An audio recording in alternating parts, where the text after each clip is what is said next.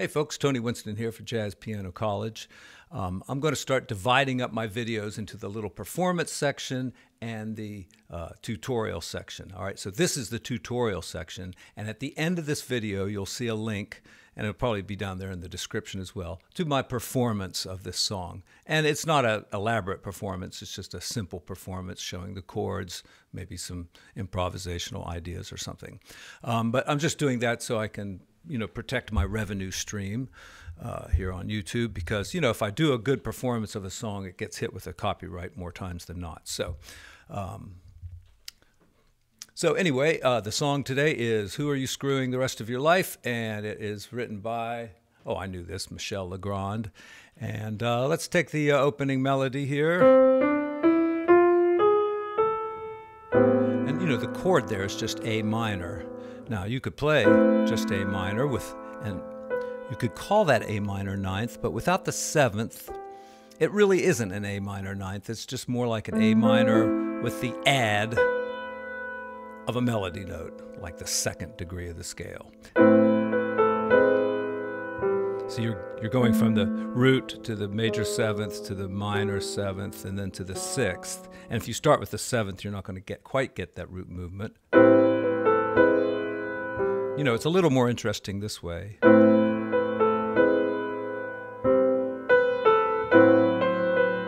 Okay, so we covered those chords very simply just by playing A minor, the melody's up here on top, and then the major seventh. It's called a minor major seventh chord, because it is still a minor chord.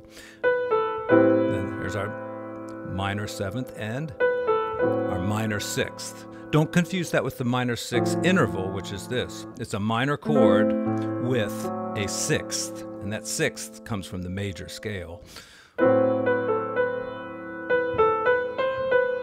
And once again, we have the ninth, but this time it says major seventh, so let's do that.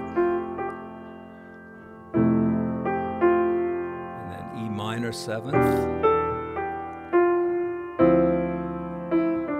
That's so interesting. The melody has turned out to be the ninth on every one of these chords. A minor, F major, and D minor. Now you don't have to change much to get to that B minor 7 flat 5. The chord is actually this. But the melody note is up here. Getting pretty low here, so I want to be careful. I don't want to play too thick of a chord down here. Rest. And what scale is that? It's the A harmonic minor scale, okay, from classical theory. And if you're improvising on this song,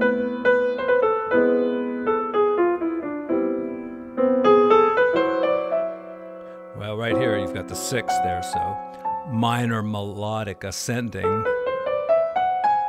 just has the F sharp instead of the F. It's a good scale to use at that point.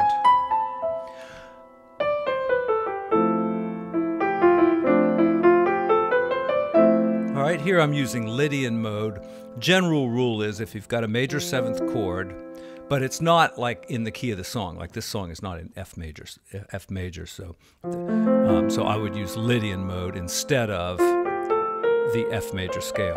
Just sharp the 4, and everything will be beautiful. Now here on E minor, we're there for a short period of time. Just stay on the same scale. You can call it E Phrygian, it is, but you don't even need to think that way. And you don't need to think that this is Dorian mode either. You're just, making a beautiful melody on D minor. Same with this one. That is Locrian mode. All right, I've got videos about the modes if you don't know what the hell I'm talking about. A mode is simply a major scale. Well, you can have modes in other scales too, but you take a major scale and just start on a different note. Like that's a C major scale starting on D, so we call it Dorian mode, Phrygian mode, Lydian mode, and so forth. Now here, we see if we've got the chord right, we've got an F sharp in here. And you know, if you're looking for the scale, just find the notes that sound right. C sharp is good.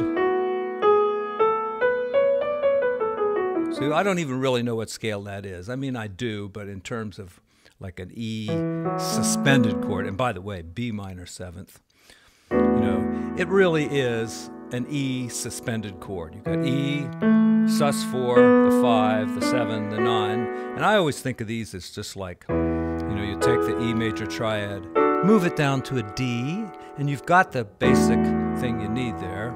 All right, keep moving it down, and add the melody note, and there you are. And this is just, would be E mixolydian, and that's an A major scale, starting on the 5. Of course, you can start anywhere, because you're improvising. And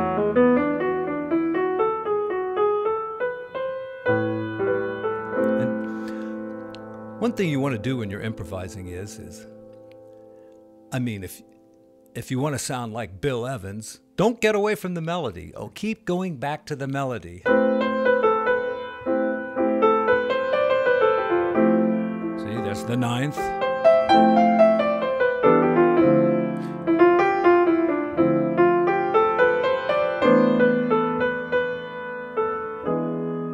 All right. And I probably should have gone to A major there, because I should have been taking the second ending. So let me play it one more time, improvising.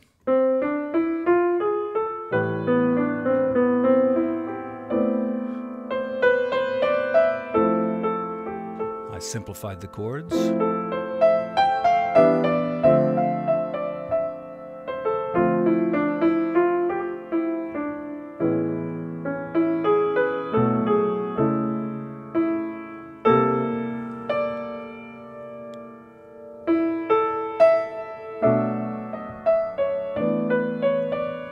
Okay, we're in the bridge now, and goes to A major.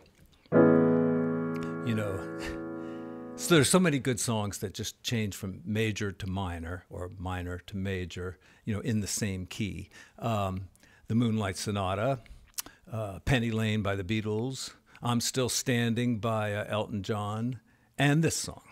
All right, now the bridge gets kind of adventurous here. We start off with what sounds like a minor 2-5-1, because you got the minor 7 flat 5, but you know, it's not an altered E, it's just a regular E dominant with some unaltered intervals, and then we get into A major again. All right.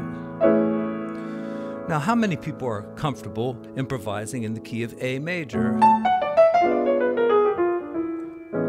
You know, you just spend some time in it, and lately I've been practicing a lot of songs in the key of E. I just run through about 10 or 15 songs, and I play every one of them in the key of E, and lo and behold, I get comfortable in that key. A major is next on my list. And, you know, I mean, I'm pretty comfortable in it.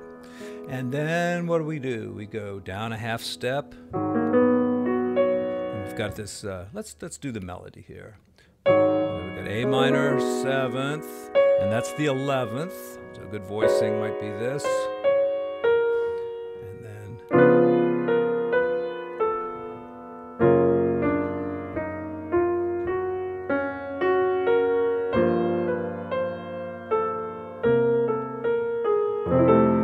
and here we have ended in F.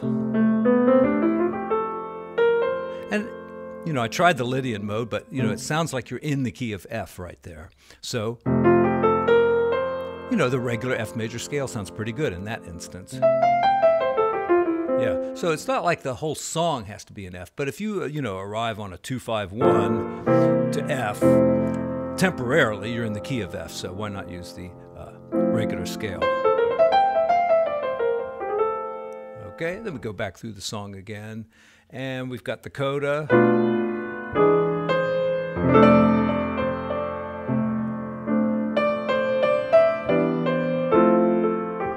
Nice change here. I'd use the whole tone scale there if I was improvising.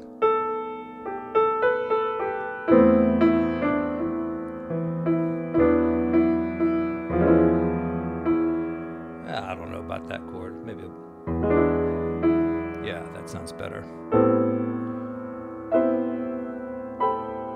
Okay, so that's the tutorial, such that it is, and now I'm going to play the song, and I'm going to put it in another video, because Michel Legrand wants his money.